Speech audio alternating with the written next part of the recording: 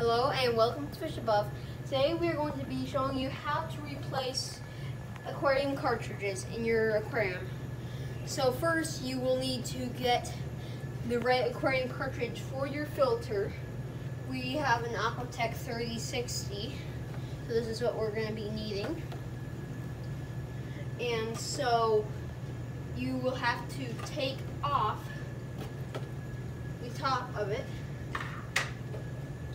And then there should be 2 cartridges for a 55 gallon. You're going to take those out, let them get all the water out. Just look, this one's black right now. They come while they're white and blue. So once they're black, that means you can throw them away. These are not reusable. You can wash them out really well, and they will work like another few days. So I'm just going to get both of them out. Let this one drain. And I'll throw these away. Now we're going to replace them. So you're going to have to get your box with your cartridges. So I have to get another box because there's only one in there.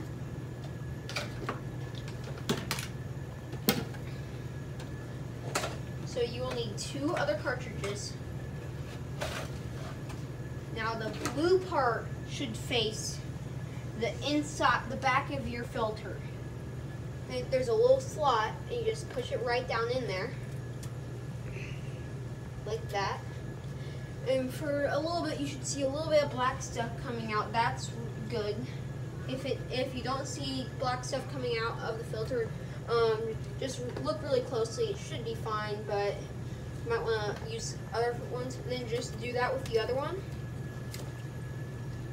Make sure they're nice and down in there, so it'll use the whole thing.